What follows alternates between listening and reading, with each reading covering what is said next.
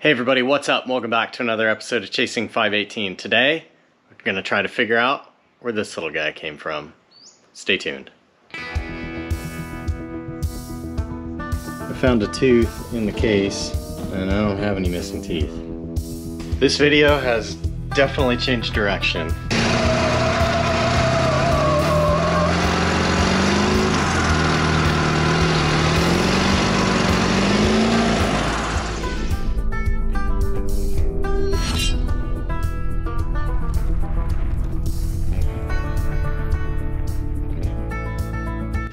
Got the axle shafts out, drive shaft disconnected, so now it's time to pull the carrier out.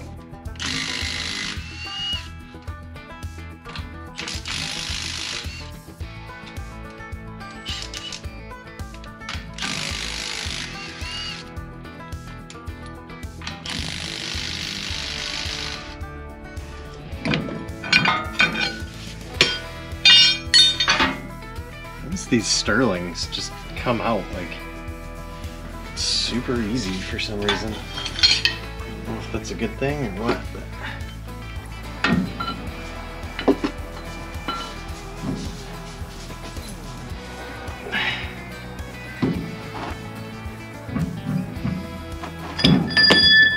oh, that's good. I almost went in the drink. I've also been having a speedometer bounce issue for a while, and it looks like this is probably why. That tooth's just about rolled off completely. That one's a little messed up. I don't know about any others.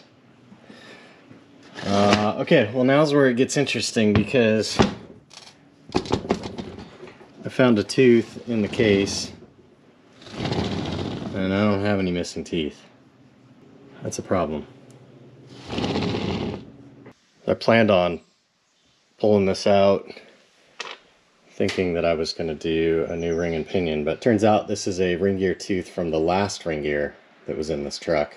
Must have been hiding in like the pinion oil passage or something, so my mistake there. But anyway, this one looks okay, but that tooth at some point bounced around in there, hammered the tone ring, and I've had a twitchy, glitchy, jumpy speedometer needle ever since. So I'm going to just kind of weld these teeth up right here and then try and file them, grind them, and get the profile right again.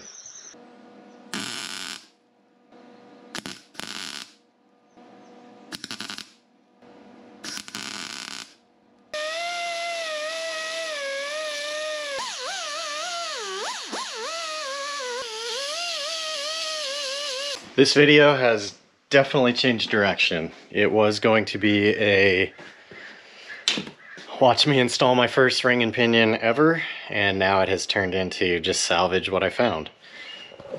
So the ring gear in the truck was fine.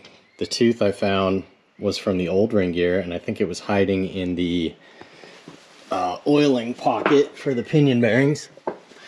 So what happens is as the ring gear spins around like this, the oil flings off of it, gets shot into that channel right there, lubricates the pinion bearings, and then comes out this hole over here. And I'm guessing it shot that tooth in there, and it lived there until it just bounced out recently and got shoved back through and punched a hole in the diff cover right here. The pinion gear doesn't look great, but that's okay. It's been that way for a long time. The ring gear looks pretty good. So I patched up the tone ring right there, that tooth, and that tooth. Just kind of put some weld on them and profiled them back in. I think they'll be all right to pick up the vehicle speed sensor. I'm just gonna throw the diff back in the truck. It's a track lock. I don't know if it's tight or not. I wasn't even trying to do burnouts with it. So maybe that'll be the test when we get back together, is see if we can make some tire smoke.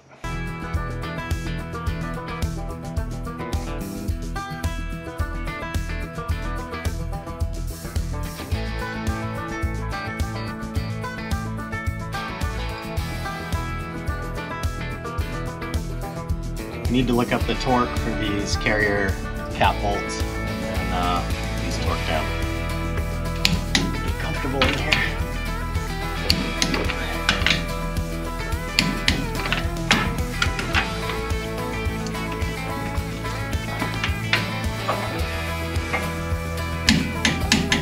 The only real upgrade I'm actually getting to make today is I finally get to install my rough stuff diff cover.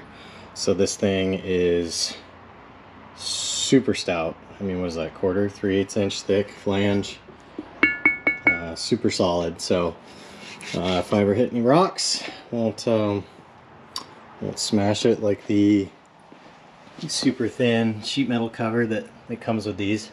I guess conversely, if ring gear ever wants out, it's not gonna make it out either. But so let's get some RTV on this and get it installed.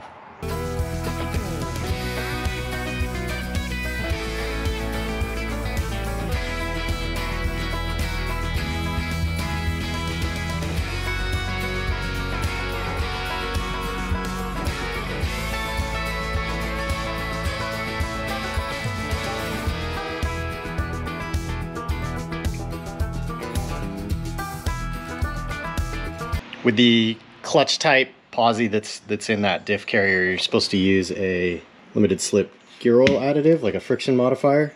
I've got this one left over from some Jeep project, and then I've got this generic one. I'm not sure which one I'm gonna add in yet. Maybe I'll read the labels, maybe I won't.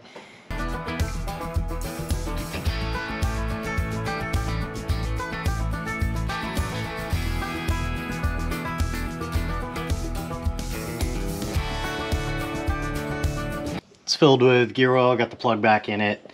I also realized halfway through that better put the axle shafts in, otherwise the oil's gonna come out there too.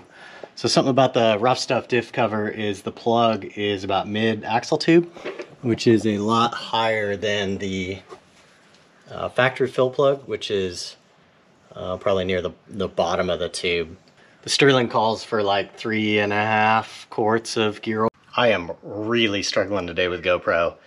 I keep popping SD cards in that I know are empty and they need to be like reformatted, so I keep running out of disk space. I had to charge my Volta battery handle, so I was using the little batteries and they keep dying even though they're not, quote, dead.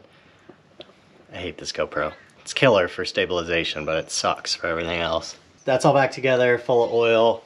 I put the axle shafts back in off camera so that the gear oil wouldn't come out. I gotta tighten those bolts up and then throw the wheels and tires back on, connect the drive shaft, and I think we're ready to see how it does.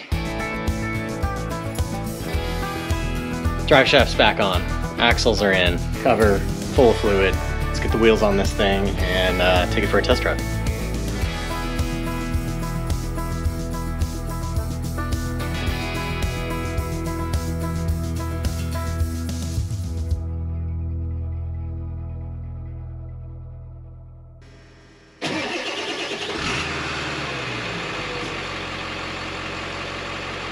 A good test drive right now will be, truck's pretty much out of fuel, so I'm gonna run a couple miles to the gas station, put some fuel in it. We'll see if the speedo's bouncing, see if we're quiet, make sure we're leak free. Should probably clean the windshield too.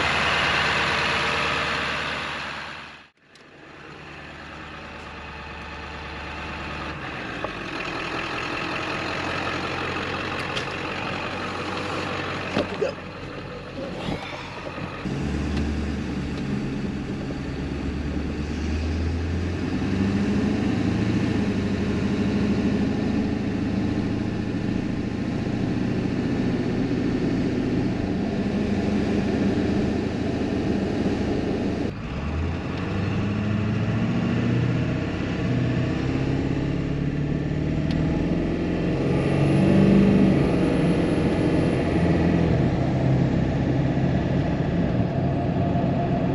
So it looks like I'm still gonna have a little bit of a speedometer bounce, which I guess those tone rings are just real sensitive.